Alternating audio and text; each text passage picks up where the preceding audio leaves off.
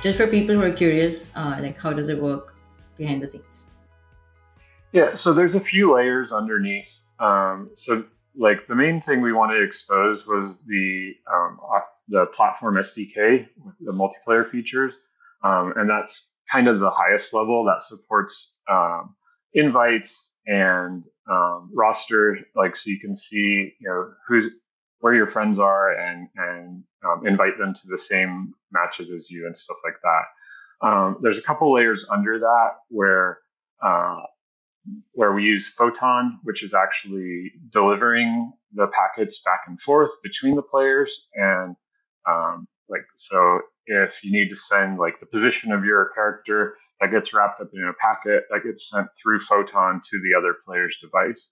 And then there's the low level engine part that takes that packet in or is actually creating and receiving those packets and basically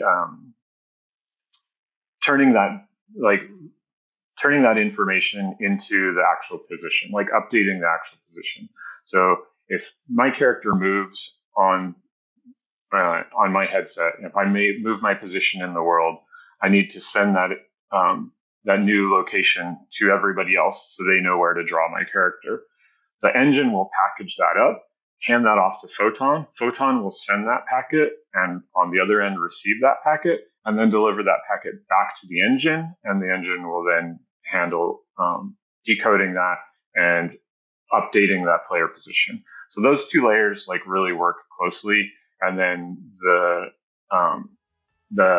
multiplayer, the platform SDK multiplayer is kind of on top of all of that to kind of get you into the same rooms and things like that. So Wow, that is so interesting.